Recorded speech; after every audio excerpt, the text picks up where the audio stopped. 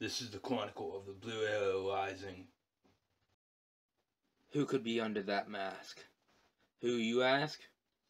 Just your average, ordinary day novice 3D plants. Sorry if this video is a little cringeworthy. I just wanted to test out this new filament I got and to show my support on a show I love. It's called Arrow on the CW, and I didn't have green filament, but I figured blue filament would be just fine for this. I found the model on Thingiverse, and I just printed it out. I printed at 0.2 resolution, I guess you would call it, just because I did not want to wait 7 hours, so this knocked it down to about 3 hours. And I really like the model. It does look awesome. But the thing I wanted to talk mostly about is not necessarily the model itself, but the filament. So the filament I have used is All Professional 3D, I think that's their name, and they were on 3D Printing Nerds channel, and he used the purple PLA. Well, I saw that, I thought it would look great, so I wanted blue PLA. I got this, and it's a good filament, don't get me wrong. I do have some little problems with it. The first major one is, if you take this and you sand it at all, the color turns like white, lighter I should say.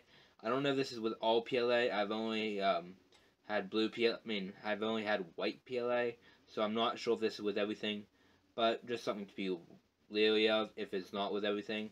That, and if this gets this can get very sharp on the edges from where the support broken away at, which the support turned out nice. That has anything to do with it, but again, very sharp edges, and yeah, I expected a lot different results, I'll be honest with you, and it turned out okay, I guess, but hopefully I can get some better results with this. Maybe it's just because of my temperature.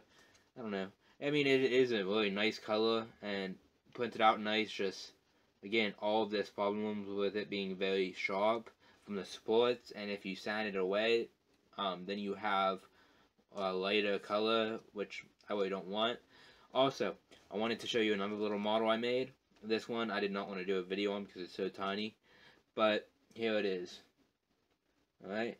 And if you look closely enough, at places where the overhang was a little bit too much for my printer, like right here, you can see that it's very much lighter right here, just because when it kind of fell, I guess, you got to see more of the inside of the plastic, and the inside of the plastic is white, which, again, I'm not sure if every video is like this, but that was just how this filament is.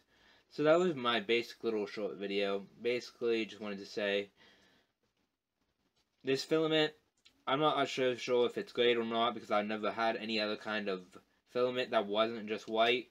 So, basically don't go just off of this review. Get a sample pack of those and test it out. I think you can get it for like 10 or 20 bucks, and they give you like 5 different colors. So just go do that if you are interested in buying it.